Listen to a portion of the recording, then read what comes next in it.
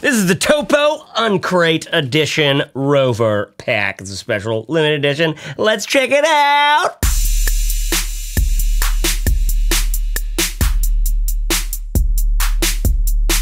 This thing wants to be your simple, sleek little love pouch. I think with one little caveat. Let's get into the details. Okay, the overview of this thing is it's a slender backpack, very slender and sleek, with just a few pockets in it. One on the top of your thingy, two down here, three inside on the laptop sleeve. This sucker is made from really nice materials, okay? Ballistic CORDURA. Hello, ballistic sounds amazing. I'm sure that means it's really good, right? Thick, it's really thick and durable. YKK, big old chunky zippers. Listen.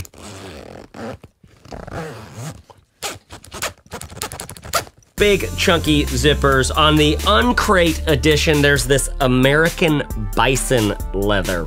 Like, I mean, come on. The leather has all these nice big bumps to it, and it feels really good and soft. It's nice. Quick look at the back of the bag. The straps, I love these. I don't know, something about them, they're just really simple, super simple. They don't pinch, they don't get in the way. Don't know why I like these straps. I just think because they're thin or because the bag is so small in and of itself, these are just really a delightful part of the bag for me. Okay, pockets, let's take a look here. We've got this one on the top, which is just like, you know, a place to put stuff. All the pockets are basically the same size. So you've got this one right here at the top, okay? And then you've got this one at the bottom on the outside, both of them with huge YKK zippers on it. I don't know if you can see there. It's just a standard basic thing. No organizers anywhere in here, which I ain't even mad about. Like organized, like I could do. I like to have a little pen sleeve. Like, I'll be honest. Hey, listen, I'll be honest. I like to have a pen sleeve every day. I don't care who's listening. I don't mind having a pen sleeve sometimes. Now there's one more pocket on the inside of the bag, which you probably won't be able to see, which is just at the top of the laptop sleeve. That is another place to just put some things. I like this one because I can just kind of put some stuff in there and just forget about it. Like, I don't even need to know about my extra headphones that I bring for airplanes and the headphone splitter or it's just a bunch, like none of this. You don't want to know about any of this. So 3 smaller pockets, 1, 2, 3, and then you've got your big compartment, which you know is a regular big size for stuff, and then a laptop sleeve, which I don't know if you can see in there. It's very simple. It is just a thin piece of fabric, basically double layer, that you can fit your 15-inch MacBook Pro in. The laptop sleeve does go all the way down to the bottom of the bag, so your laptop isn't gonna be suspended up above. You wanna be careful when you drop it down because it's gonna hit the laptop. But there is a little bit of padding here on the back of the bag, so the laptop will have the padding there, and so will your back. Blink. Okay, now on the outside of the bag, you've got these 2 water bottle compartments, one on each side, both of them identical. You could just kind of fit a water bottle in there. It's not elastic or anything like that. And then you've also got these compression straps, which the bag is pretty slender. Not sure how much I would need a compression straps on the side here. And I kind of dislike them because, dude, look how many straps there are in this bag. How many things there are hanging off of this guy. There's just all of this stuff to get confused about where you are on the bag. Sometimes my fingers get lost. And then finally, you've got this drawstring top. This drawstring top means you can pull this thing tight. It's gonna keep your valuables nice and dry in there a little bit.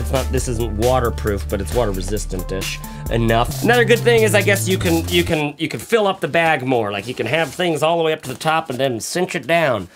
But man, it makes it difficult to get down in there to find what you're looking for. If you lose something in there, a pen comes out of your notebook or something like that, and you just can't see anything. It's so big and long that way that it feels like for such a sleek bag, this is a really sort of, I don't know, cumbersome bit up at the top. And then obviously you've got your little flippy toppy on the toppy tippy there. That's your cinch to get it closed. When I've used this, I haven't used the drawstring at all. If I was keeping this bag to use on the reg, I would probably honestly cut that drawstring part out and cut the compression straps out, but I'm like particular about bags. You know this about me. You've seen some of my reviews. Now, I love Topo, American made with great stuff, very simple bags, going for that sort of like 70s Kelty aesthetic, which I really dig. This thing over here, one of my favorite bags of all time. I did a review on this. If you haven't seen it, definitely check it out. So I like Topo as a company. I like parts of this bag, the aesthetic, it's pretty sleek. I like the sleekness. I like a small bag that just does what it wants to do. I like the aesthetic of the black on black on black on black with the Uncrate. It's a cool little limited edition, this one, and it's kind of rare. But from a use perspective, I just didn't like using this bag very much. I think because of the drawstring thing, it was just hard to get in there and find what I needed to get. I think these kinds of mechanisms where there's straps hanging off everywhere, I don't find the elegance in them that much, and I don't fault Topo for that. I mean, this is like not supposed to be an elegant bag. It's supposed to be like a rucksack that you run around with, you know? But I do like these straps a lot. I like how simple the straps are. Ultimately, I love this. I love the simplicity of the bag, but I'm not crazy about some of the use of it. Here is the verdict. Thanks for watching.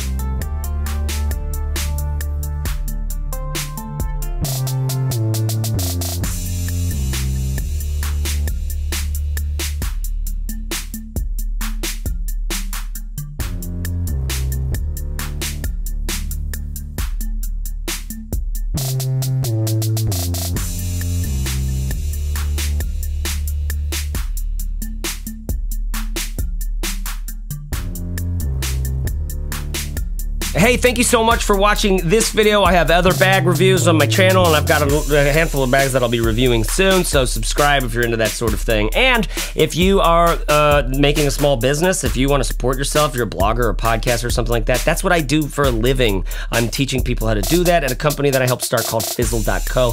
You should check out the podcast. It's pretty good. Fizzle Show. I'll put a link for it in the description, but you can just go to fizzleshow.co. Thank you so much for watching. Till next time.